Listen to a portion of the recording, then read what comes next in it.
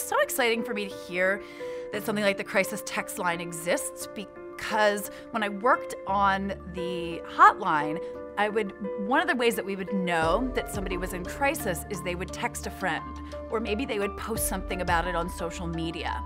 And then we would try to talk to them about it and they wouldn't be open to talking about it. And it was frustrating to me. I felt like, wow, if we had a way for people to be able to just text into us, maybe we could have some more real conversations. Crisis Text Line was what's called an edge case. It was born of the rib of something else. I was the CEO of DoSomething.org. Everything was going great, lots of kids doing lots of great things. We communicated with them largely by text.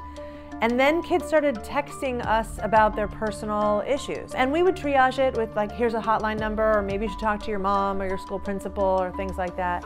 And then we got a message that was so horrific that it made us pause and made me realize that we had to build something. I think the most innovative thing about us is the data and how we use the data. We are collecting all the conversations and actually learning from them over time. So the goal is not only to provide a great service in the moment to every texter that comes in, but can we actually improve the quality of our service over time? We've processed more than 30 million messages going back and forth, and we knew before we launched that the data was going to be juicy. And so we have the volume, velocity, and variety to have a really valuable data corpus there to learn from, to make us faster and more accurate. You can see the actual language that texters are using and therefore understand how the moment of crisis is unfolding. Based on the words that you text in, we place you in the queue. And so we originally built this with the words, suicide, die, overdose.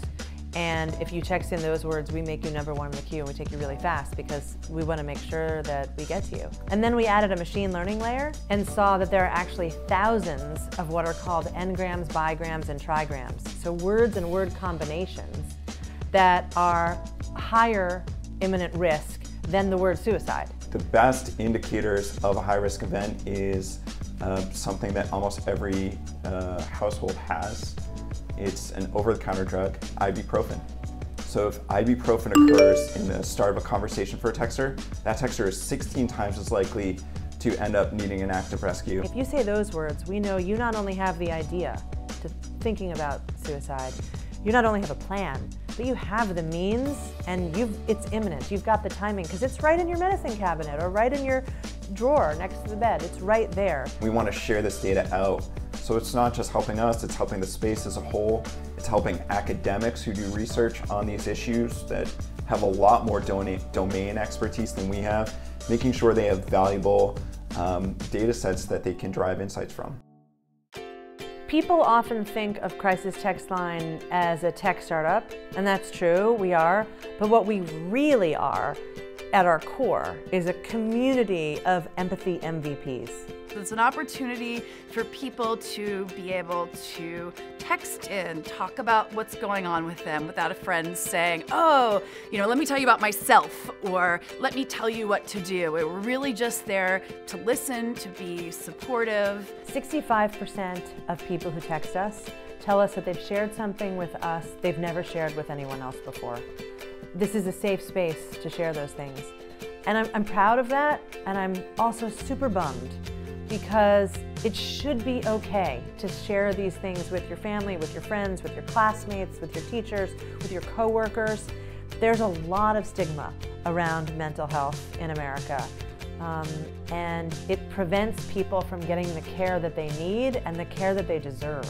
Sometimes even this is a great starting point, right? They can talk to us anonymously about that, and then that empowers them to feel like they can go and have that conversation with a parent or with a close friend in real life. We've de-escalated a lot of situations. We've helped a lot of people remember how strong they are in crisis moments. We've helped nudge people to a path that's safe. And it's strangers helping other strangers. Like there's kind of nothing more beautiful.